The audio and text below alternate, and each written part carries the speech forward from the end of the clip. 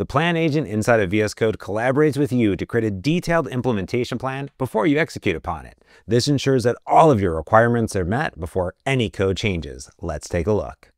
Let's take a look at getting started with the planning agent. Open up the chat view and select Plan from the agent's dropdown. Then go ahead and enter a high-level task, such as a feature, refactoring, or bug that you want to plan, and submit it.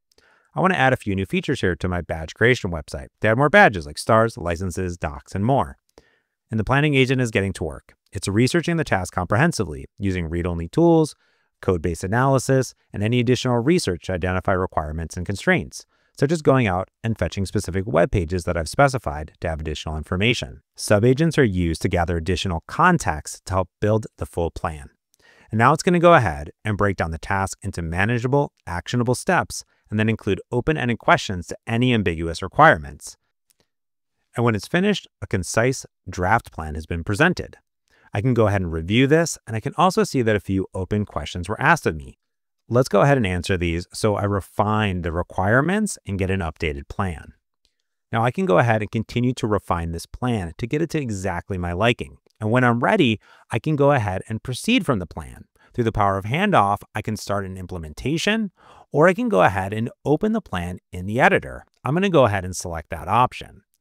By deciding to open in the editor, it will save the resulting plan into a brand new prompt file that I can then continue to refine later on. So let's go ahead and take a look at that prompt file now. The full plan is available to me. And what's great here is that I can continue to refine it in this markdown format. I can also decide if I want to save this prompt file directly into my source code so I can then work on it later. Or I could go ahead and execute and run this prompt in a new or in the current chat. Now, at any time, if I start other chats, I can always go over into my agent sessions and go back to the planning session. So let's say I am ready to implement this. I could go ahead and execute the prompt, or I could go down and say, let's start the implementation. I am now in control of running it directly in the chat or delegating it to an agent, such as the GitHub Copilot Cloud Agent, CLI, or other agents available to me.